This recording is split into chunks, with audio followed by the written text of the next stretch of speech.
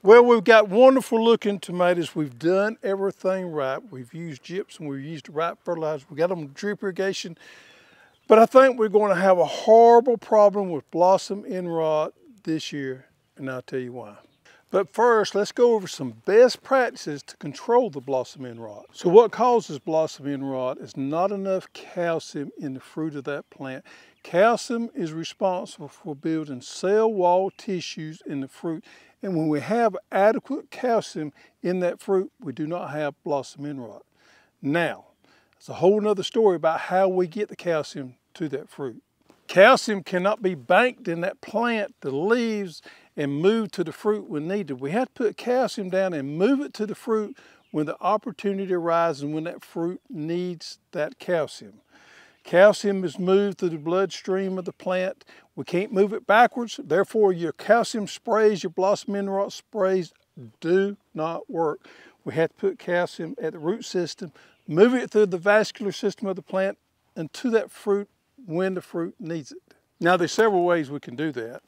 We can use calcium nitrate. Even your well water has calcium in it. And we can use calcium sources such as gypsum to put at the soil or in the drip irrigation for that plant to pull it up into the plant. So it's calcium, folks. It's not Epsom salt. Epsom salt is magnesium sulfate. And if anybody ever tells you to put magnesium sulfate on your plant for blossom end rot, that's the time to pull the plug. Don't listen to them anymore because they're going to cause you more harm than good. Magnesium and calcium both have the same charged ion and they compete with one another in the soil structure. If you apply Epsom salt, it's going to push out your calcium, so it's going to make your problem worse. And if somebody tells you to put the egg in the hole when you're planting your tomatoes, turn them off, unplug it.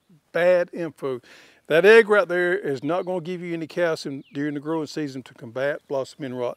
Now, there's a little bit of calcium in that eggshell, I'll give you that, but it's not going to break down to be available to that plant during that first year growing. Maybe the next year, so if you got crushed up eggshells and you want to throw them in your garden for a year or two down the line, that's fine. But do not be misled to thinking that is going to solve your blossom end rot on this year's crop.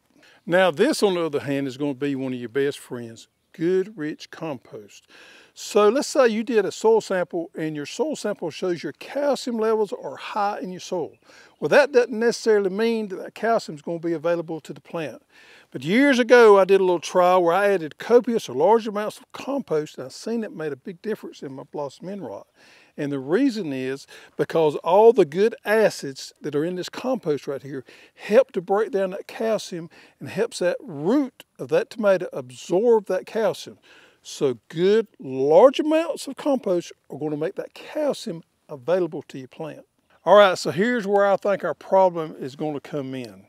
We've had a lot of cool nights this spring, cooler than normal. We've been in the 40s and 50s at nighttime almost every night. Now, it's supposed to warm up the next few days, but we've already got a pretty good fruit set here at those cool night levels. Now, we know tomatoes do not take up calcium when those nights are really cool. So even though we did everything right, I don't think the plant has absorbed that calcium there for those plants. So I'm expecting a severe problem on my bottom crop. Now, hopefully the weather will warm up a little bit more and we can save the middle crop and the top crop. But I am expecting a bad crop on bottom just because of the weather. Nothing, anything we did. Now, here's something you could do to help you with that. And I did that this year, not necessarily for the blossom end rot. I did it for another reason, but I think it's going to help me tremendously on my blossom end rot problem.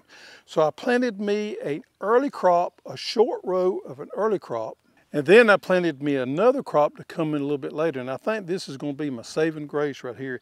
I don't expect this later crop to have near the problem with blossom end rot as I did earlier because our nighttime temperatures are going to be a lot higher when these here start setting fruit. So stagger your tomato plantings 2 to 3 weeks apart. That way, if we do have some type of unusual weather, you're going to be able to save some and have plenty of tomatoes. We expect to have problems here. We don't expect to have problems on the later crop there.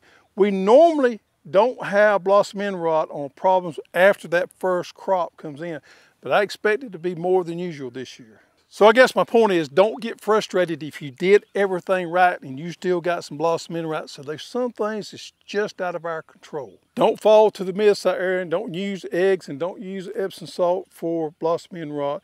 You want to use gypsum, you want to use calcium nitrate, and you want to use plenty of good compost, and you want to put drip irrigation and feed those plants well.